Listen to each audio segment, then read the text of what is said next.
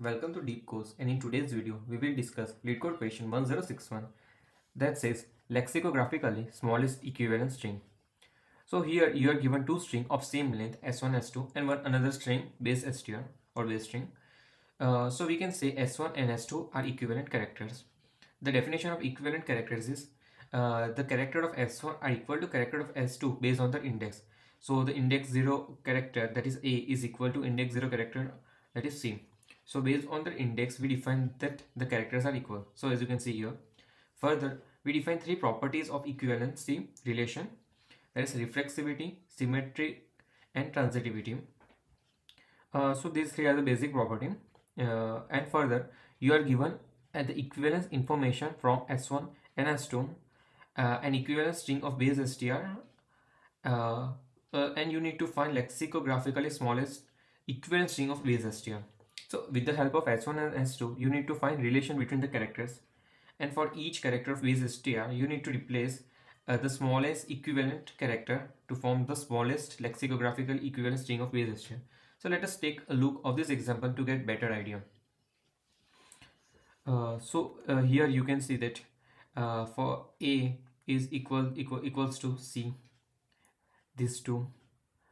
Now b is equal to d, let me write that, and c equals to e. So since here it forms transitivity relation, so we can write that a equals to c equals to e, and another relation would be b equals to d.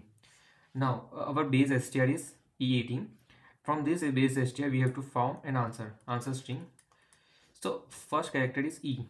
So e, this a and c are equivalent character to e, and we need to find lexicographically smallest string. So we will select the smallest character from this relation. So we replace e with a because they both are the same characters.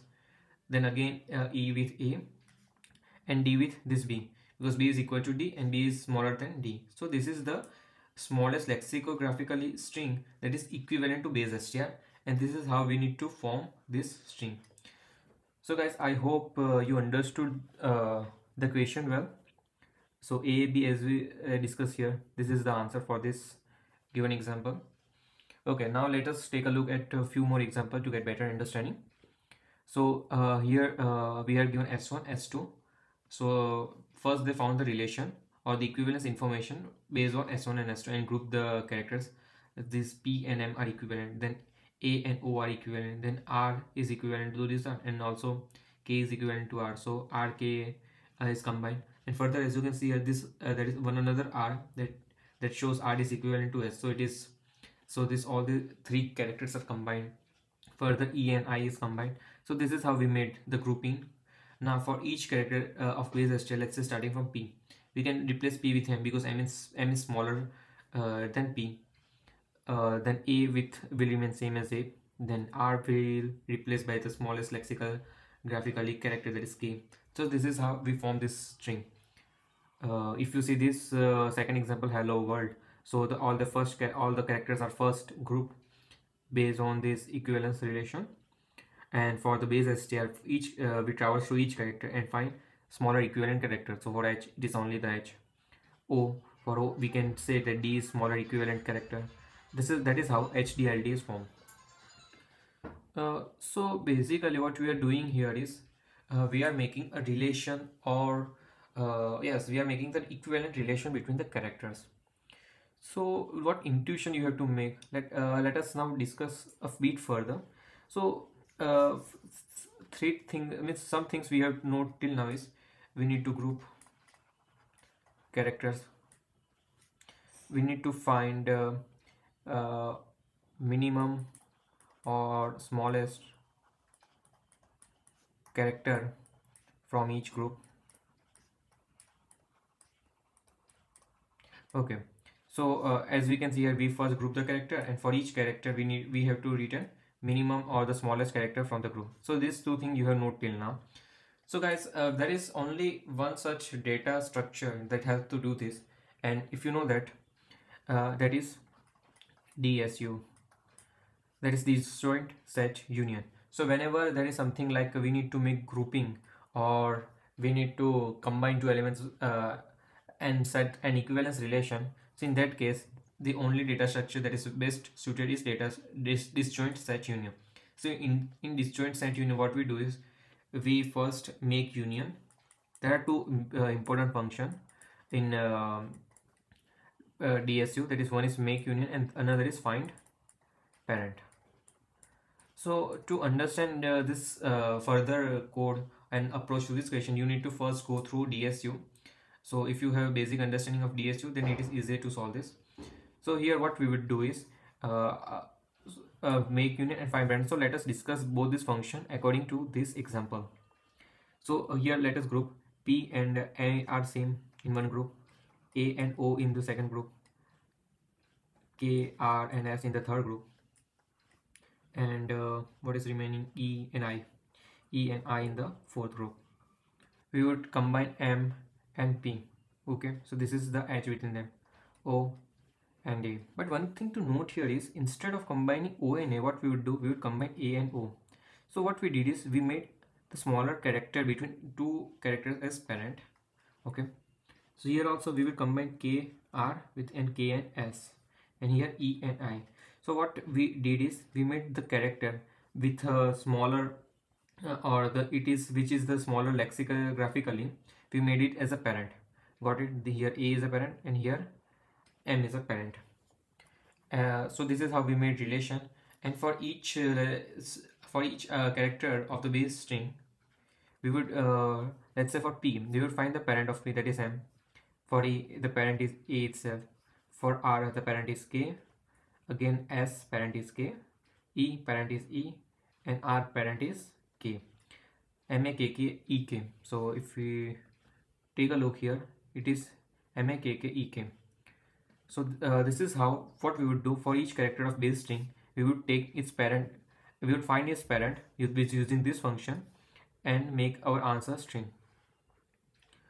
Okay, so I hope you guys got the approach that we will make the lexicographically smallest character as our parent, and we simply return for find parent answer for each character. Got it? Now you might be thinking that how we can do this. So as you know that in DSU we have something known as rank. So we give so from 0 to 26, for A we would give rank as 0, for B we would give rank as 1, C we would give rank as 2. So that is how for Z we would give rank as 25. So the lower the smaller the lexicographical, the smaller its rank we would give, and we would compare based on the rank. Means if let's say one character has lower rank, let's say character x1 has lower rank than x2, then what we would do, we would do parent of x2 equals to x1.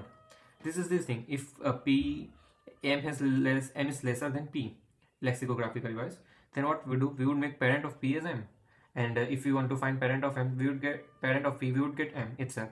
So this is how we can find lexicographically small string.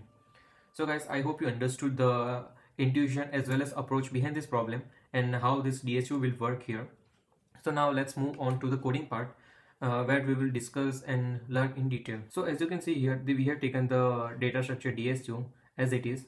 The only change we have to make here is, if a rank of P1 is greater than rank of P2, so instead we would do like this. If a rank of P1 is less than P2, means P1 is lexically smaller than P2, then what we would do, we would make parent of P2 as P1.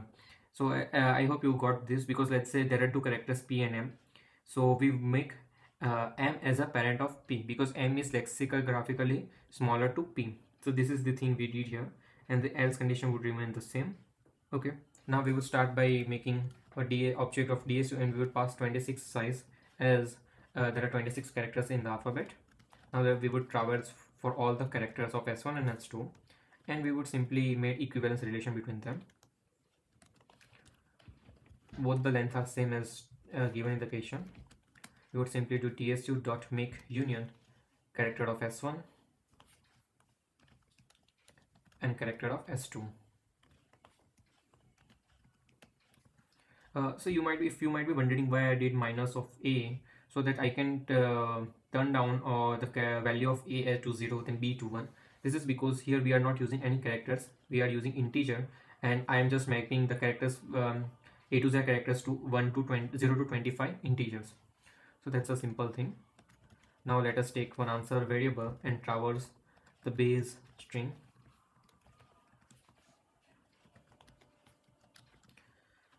So here let me take one character variable, and we would simply find parent of the character I. Also I would add character A, because to convert this will return one integer, and to convert it into character I am simply adding the character A. And now we would simply add that character to our answer variable and simply return answer. So now let us try to run our code. Okay, so it passed all the test cases. Let us try to submit this. So guys, our code got accepted.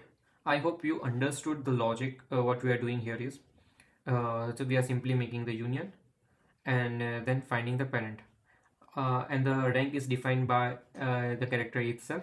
So if a character is C, then we define rank by 2, means A0, 1, 2. So for C it's 2. This is how we define rank. And we chose the smaller character to be parent of larger character, so that whenever we want to find parent of any character, we get the lexicographically smallest character here. So I hope you guys understood the logic as well as approach here. Now talking about the time complexity. As you can see here, we are traversing the string of size n. Let's say the size of s1 and s2 is n, and this DSU is of fixed size, that is 26. So at one point what you can do is you can consider this as a big of 1, because the size is very small. So overall you can take the size as big O of n. So let me tell you, so what you can, so let's say size of s1 comma s2, they both are the same, is equal to n.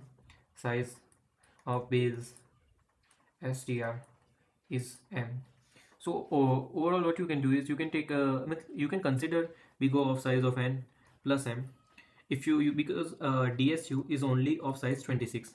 Now if you also want to get means very finite time complexity, then it would be 26 into n plus m, because here we are storing 26 characters and we are finding its parent and making its union. So this is one thing, 2600, but general case you can consider this as a time complexity. And for the space complexity part, we are making an array of size 26, so it is big O of 26. And any other thing, no, means we are not storing any other thing apart from this. So this is the space complexity. So guys, that's all for this video. I hope you guys understood the question as well as the approach. Do give it a like if you understood everything, and if you still have any doubts, then let me know in the comment section. Make sure you subscribe to our channel and like this video. Thank you.